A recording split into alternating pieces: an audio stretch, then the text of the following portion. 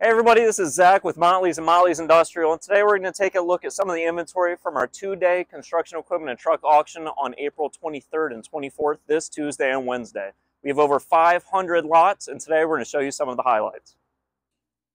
Starting off with the dump trucks, we have three 2020 Mack GR64F Granite tri-axle dump trucks, each with a 5-year, 200,000-mile warranty. Following that, we have three 2019 Volvo VHD dump trucks, each with 6 axles, and two Volvo articulated dump trucks with 15-foot beds. Over in the road tractors, we have two 2016 Peterbilt day cabs and a 2014 Freightliner day cab. And in the sleepers, we have a 2016 Mack as well as a 2013 Freightliner.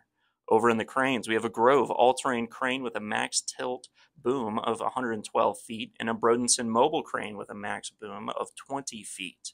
Over in the tractors, we have a large consignment from VDOT featuring 7 John Deere tractor mowers as new as 2010, 5 New Holland tractor mowers as new as 2008.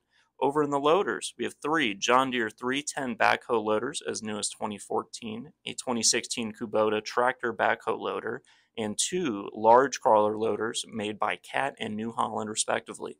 In the excavators, we have a 2012 Link Belt excavator, 2 John Deere 45G mini excavators as new as 2016 and 2017, a 2023 Land Hero mini excavator which is still unused.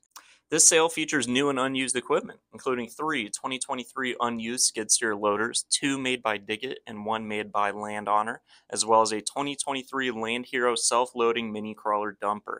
Our day 2 of the sale features over 330 lots, including support equipment, attachments, spreaders, containers, and more, plenty of which is also unused.